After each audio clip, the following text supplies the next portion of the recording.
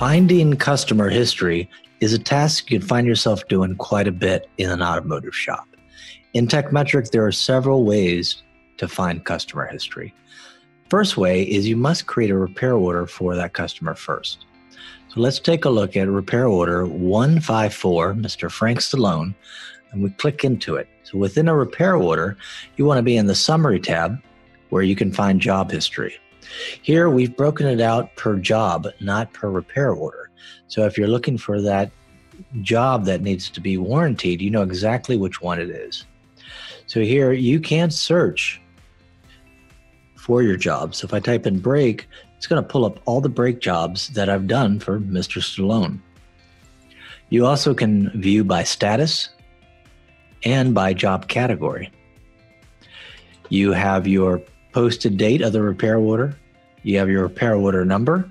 And here, if you click into the repair order number, it'll pull up the PDF of the technician worksheet.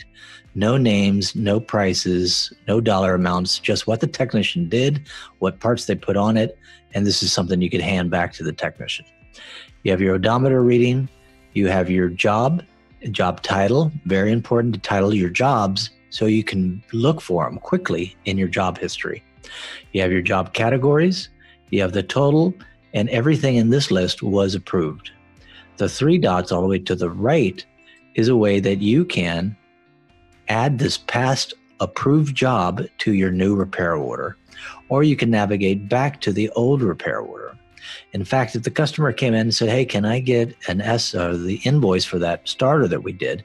You don't want to print out the PDF form. You want to navigate back to the original repair order, which has been paid, $148, and print it out for the customer.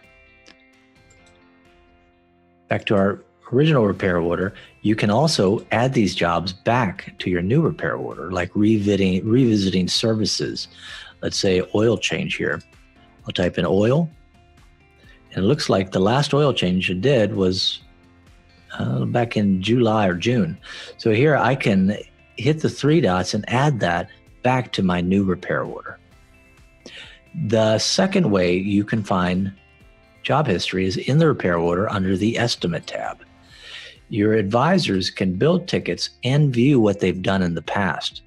So up top, vehicle issues is why they're here today.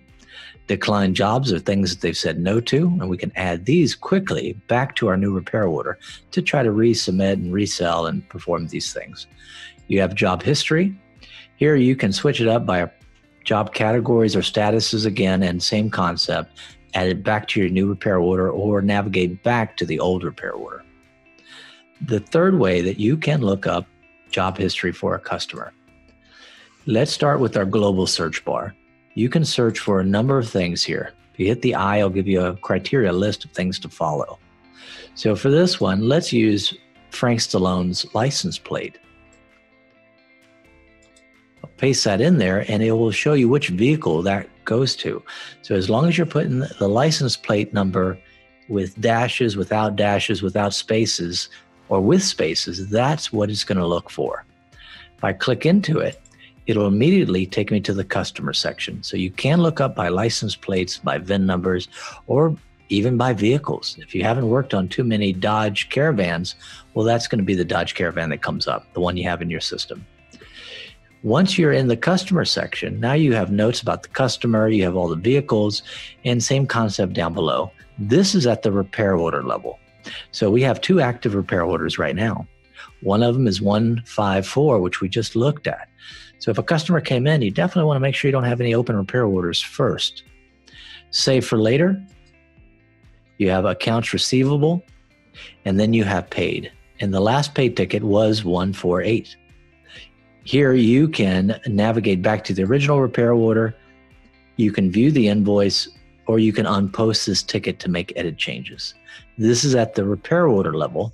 You can then jump into the repair order, and then you can see a more detailed job history list here. And you can also see exactly what you did in that repair order. I hope this makes sense. Thank you so much. Thanks for watching. Please do not forget to give this video a thumbs up and to share it with the rest of your team.